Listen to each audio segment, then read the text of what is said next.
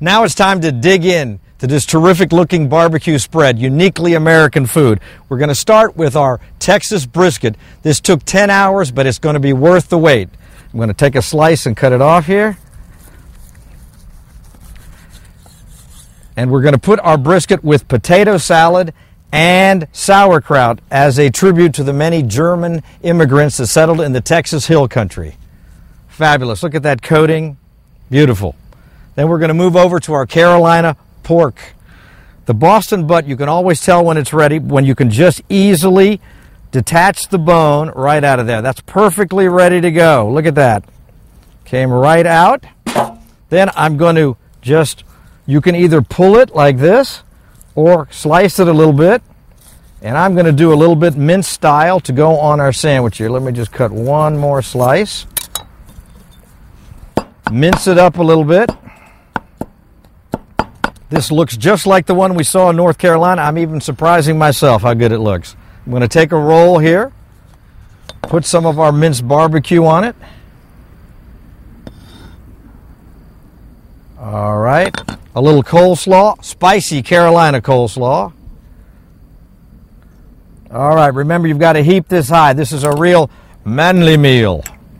A little bit of the vinegar-based sauce, and voila. Look at that sandwich. We're going to put those with the others. Beautiful. Everybody's going to love that. And none of that French wine or anything with barbecue. Beer's the thing. Now let's move over here.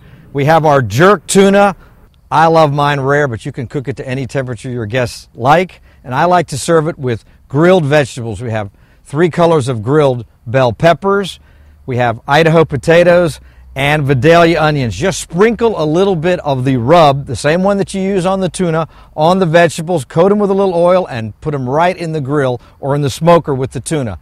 Fantastic. And what a great looking presentation. And to make it authentic, we're going to serve it with Jamaican beans and rice, festival bread, which is basically fried dough, and fried plantains. Absolutely authentic and delicious. And here's really one of my favorites here. The bourbon glazed ribs. Fantastic. They take 4 or 5 hours, but well worth the wait. We're going to serve them with hush puppies and the traditional southern collard greens. Very good for you, by the way. And finally, our smoked turkey. Oh man, cooked to perfection. Delicious. It's just going to be a real treat, and you don't even have to wait till Thanksgiving.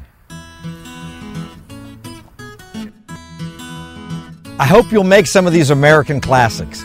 Within every bite of this barbecue is history. Hundreds of years of it. History full of struggle and pride, triumph and tragedy. Now when we taste our traditions, we'll know just how they came to be. I'm Chef Jacques Haeringer, taking a bite of history.